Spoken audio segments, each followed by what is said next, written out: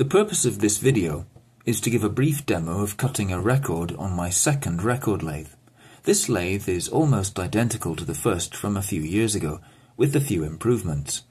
The torque tube of the recording head, the bit that holds the stylus, is made of metal this time instead of plastic, and the control units for the platter and the linear rail have been simplified and housed together in a single box.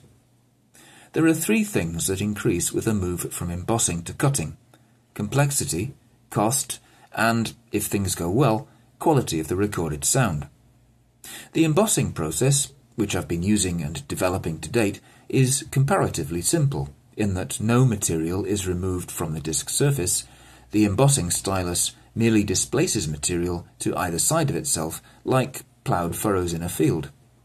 Cutting, on the other hand, removes a microscopic thread from the disc surface, which has to be collected or made away with somehow very quickly, so that it doesn't travel on the disc as it rotates and become tangled with the stylus on the next time round.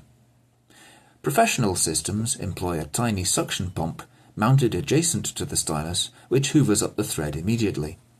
This is one problem that I still have to solve. I tried using a medical aspirator, cheap off eBay, but the static attraction between the disc and the thread is surprisingly strong, and the aspirator couldn't supply enough suction to detach it.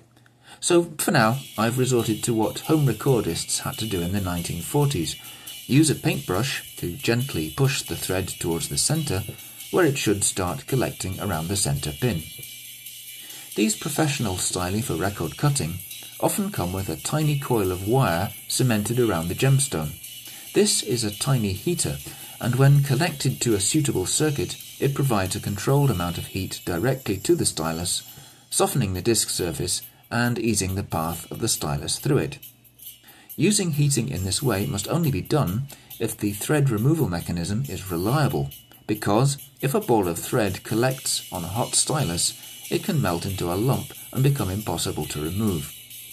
My solution for now: use a vivarium heat lamp suspended over the spinning disc to heat the disc surface to somewhere between 30 and 40 degrees. The other issue, as I mentioned, is cost. The price of a cutting stylus is approximately twice that of an indenting stylus, and, for obvious reasons, it is wise to use the blank discs recommended by the stylus manufacturer. These start at a little over £2 each, again roughly twice the price of home-cut polycarbonate discs for embossing.